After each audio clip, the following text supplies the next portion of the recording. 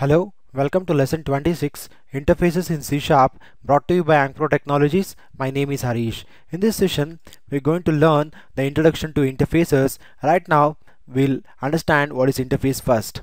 Interfaces are created using the interface keyword, and similar like classes, interfaces can also have properties, methods, delegates, and events. But the difference between classes and interfaces is interfaces can have declarations, but it cannot have an implementation. To understand this first three statements, we'll jump into Visual Studio and we'll create an interface. How do I create an interface? Interface is created using the interface keyword. I'm having that, and I'll create an interface of employee, and this is how you create an interface. If I just remove this I, also this is an interface, but I just represent that this is an interface employee. So I have to use I after before you name a interface. It represents that this employee is an interface employee. Okay, now we'll come back into the presentation. Here we saw in the third line that interfaces, second line we saw that interfaces like classes can have properties, methods, delegates, and events, but the difference between the classes and interfaces is classes can have declaration and implementation also, but the interfaces can have only declarations. We'll see it now. Here it can have a method as a class. So what I'll do is I'll use void, I'll use print method, then I'll write the definition of it. Now when I build this, what will happen? It just tells us that interface employee cannot have a implementation. It can be just only declared. We'll wait for that. My build has started. You can observe the build failed. It is telling that interface members cannot have a definition. It means that you can't give a definition for a print method here itself. So what I'll do, I'll just remove this and I'll just paste a semicolon. This is how you create an interface, and a member of an interface can have only a definition. You can only declare a method, but you can't implement it, and you can't declare. We'll jump back in the presentation. You can have only a declaration, but you can't implement anything in this method. As we saw here, we are having a print method, but we don't have any implementation, just we have a declaration. This is how the interface works, and we'll come back here. We'll jump into next statement. Interface members are public by default, and they do not allow explicit access modifiers. It means that in our example, interface member here is a method called print method. Here it does not have any access modifier, for example public, private, or something like that. If I give public, now when I build this project, what it tells, the modifier public is not valid for this item. It means that whatever the members which are there in this interface I employee cannot have the access modifiers. By default, these members are public. We should not explicitly specify the access modifier to them. This is the meaning of this sentence. Interface members are public by default. They do not allow explicit access modifiers. And next sentence is, if a class or a struct inherits from an interface, it must provide an implementation for all interface members. Otherwise, we will get a compile time error. To understand this sentence, we'll jump into Visual Studio. Here, for example, I'm having a class called owner.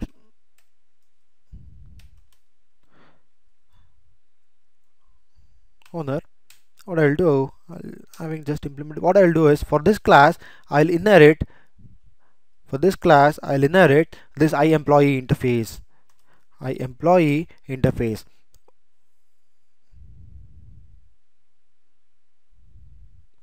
Okay, now when I build this project, it just throws me error telling that owner does not implement interface member. It means that it's not just you inherit that interface, but also you have to implement the members of it. How do I implement? It's very simple. What I'll do is public void print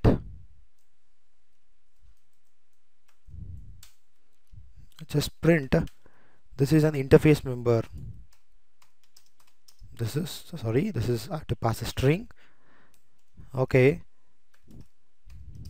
this is interface print method. Okay, now what I'll do is I'll just run this program. When I run this program, what the output is, we'll just wait for that. My file is being scanned by Avast. Let's wait for that. And when it gives the output, it just tells this is okay. I have to create object of it in my main method. Okay, then this will get printed. Okay, then how do I do that? It's very simple. Owner O is equal to new owner. I'm creating an object of okay O dot. When I call this print method, it obviously have to print that. This is an interface print method. Now the overall explanation of this sentence is, if a class or a struct inherits from an interface, it must provide implementation for all interface members, otherwise we'll get a compile time error. It means that I'm having a interface employee, I-employee, and I'm having a class called owner. For this owner class, and I'm inheriting this I-employee, the thing is that this class should provide implementation for the method which is present in the interface. Then only it can inherit it. Otherwise, it will throw you a compile time error. Okay, we'll jump back into presentation. Okay, class or struct can inherit from more than one interface at the same time, but whereas class cannot inherit from more than one class at the same time. It means that we'll come back here. I'll create another interface. Control C, Control V. This is employee 2 and this is employee 1. Okay, now you can observe what I'll do is I'm a class owner. To this class owner, I'll inherit both the interfaces, I-employee, comma, I-employee 2. You can observe here. Now I want to provide implementation for both the methods. That is, this is print1 method and this is print2 method. I have to provide implementation for both. Control C, then I have to be Control V. This is print1 and this is print2. This is interface print1 method and this is interface print2 method. You can observe here, for the class owner, I have inherited two interfaces, that is I-employee1 and I-employee2, interface employee 2. You can observe here multiple interfaces have inherited to a single class owner, and this works fine. When I go and call those methods in the main method, what I'll do is O dot print2. Okay, now when I run this program, you can observe here this is interface print1 method and this is interface print2 method. What I'm trying to tell here is a class can inherit, class or a struct can inherit multiple interfaces, but the next thing what I'm trying to show you is it's going to, okay, what I'll do is I'm having another class. Okay, I'm having another class called CEO.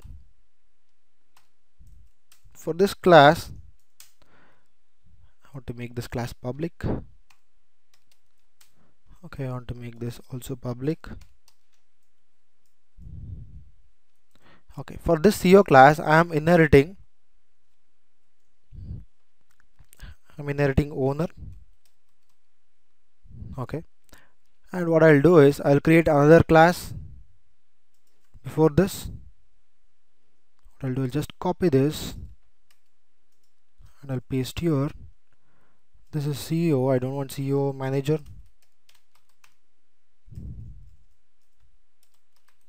This is manager and manager. Okay, the CEO can, now what I'll do is I've inherited already a owner to a CEO. Now next thing what I'm trying to do here is I'm going to inherit manager also. Let's see what happens. Manager, when I'm trying to do that, now when I build this, Control Shift P, it just throw me error telling that class CEO cannot have multiple base classes, that is owner and manager. It means that class cannot inherit multiple classes to it, but class can inherit multiple interfaces to it. You can observe here, for the class owner I have inherited multiple interfaces, but when I try to inherit multiple classes to the class, it is just throwing me error telling that it cannot do multiple inheritance. That is the meaning of this sentence. A class or a struct can inherit from more than one interface at the same time, but whereas a class cannot inherit from more than one class at the same time. That's what we saw in the example. And interfaces can inherit from other interfaces. A class that inherits this interface must provide implementation for all interface members in the entire interface inheritance chain. To understand this, we'll jump into Visual Studio. For example, what I'll do is I'll just remove all these methods. Okay, I'll implement this. I'll implement iEmployee1, and I'll just remove. What I'm trying to do here is I'm just trying to inherit only iEmployee2, but the thing is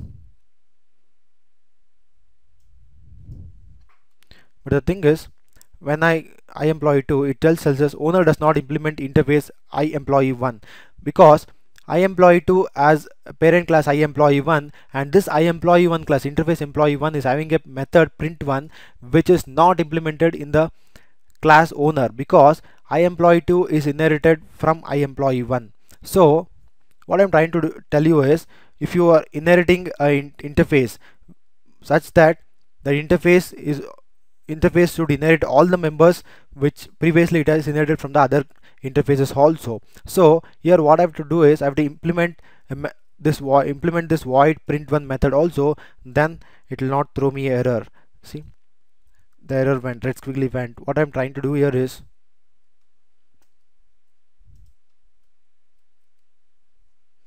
just one sec.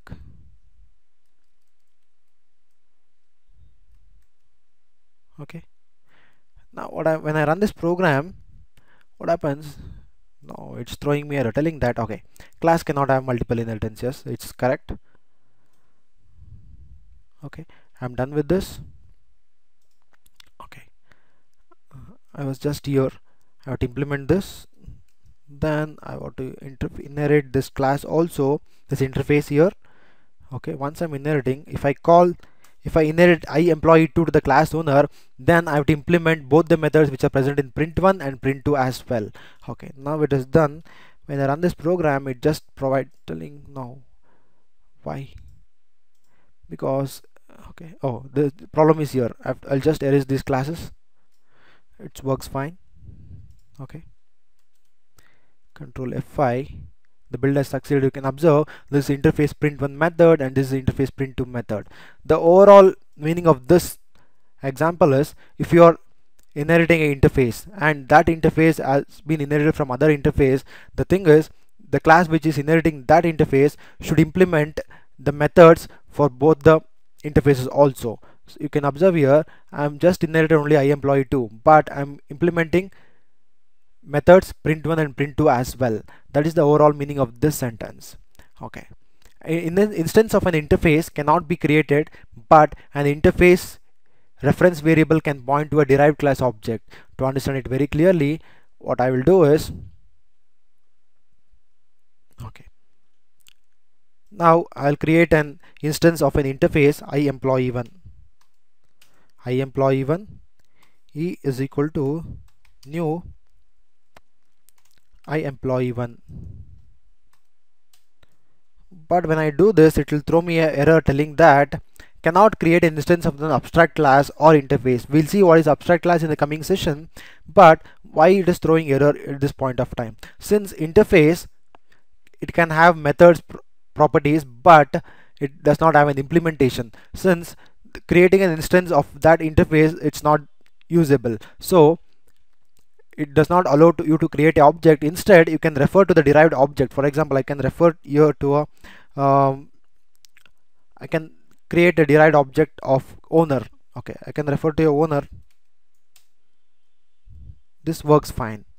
Okay, that is the meaning of this sentence. Instance of the interface cannot be created, but an interface reference variable can point to a derived class object. That's what we are doing. We are pointing to a derived class object, that is owner.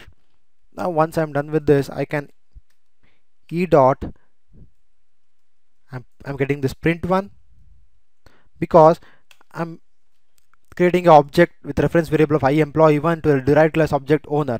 So when I run this, it prints me this is an interface method, interface print1 method. That's all. That's the meaning of this instance of an interface cannot be created, but an interface reference variable can point to a derived class object. Okay, that's all about interfaces. We'll see in the coming session related to interfaces. Thank you for hearing. Have a great day. Please subscribe to Ankpro training below.